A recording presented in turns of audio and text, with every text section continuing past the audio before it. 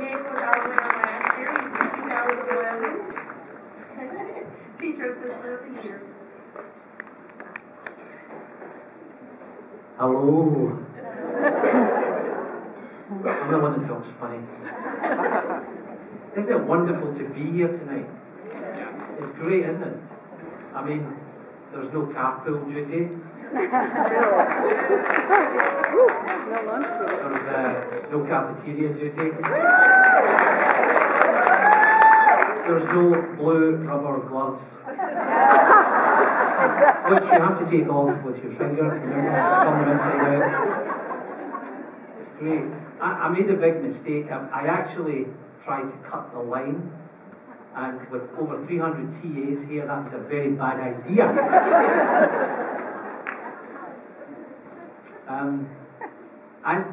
Everyone said tonight how hard TAs work, and we know we all do it, and we know we're all devoted to what we do.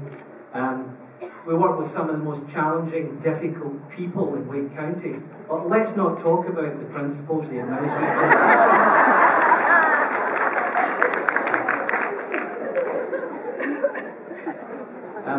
One of the things about being a TA, you can't really take it out of you. I noticed, if you're ever driving on the highway and you see an unfortunate soul holding a card, looking for money, I check their spelling.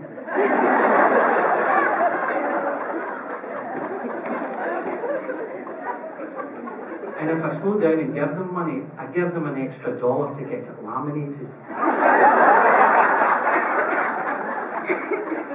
Lisa said it was a difficult task finding the number one person in the top 10. It was very difficult. We also, as well as going around the schools and talking to people and interviewing people, we ate chocolate, we had lunches, and we did everything we could to stop them back to work.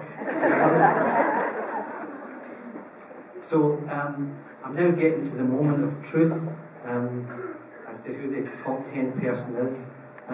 This person is nurturing and kind, always talking and listening at eye level, and convinced that for students, anything is possible. Our top 10 TA is Birgit Clemens.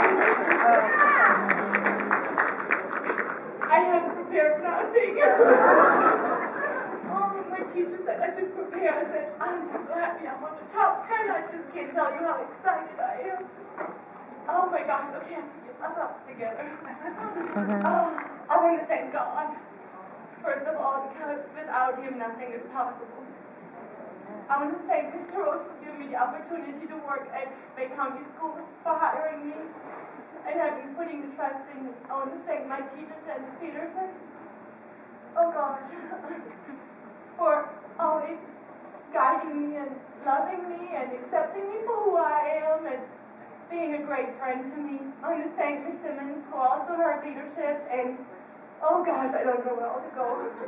Give me stay for a while. I want to thank my husband, who's my hero, as a retired cancer survivor, still going to work. I love you.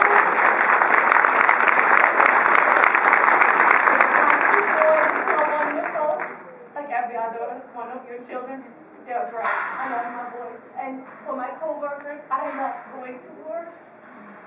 It's like a second home. I want to thank all of you for all the extra work you all put in, for helping all of us, doing all the extra hours and all those things. Oh, I don't know. Thank you all so much. Thank you for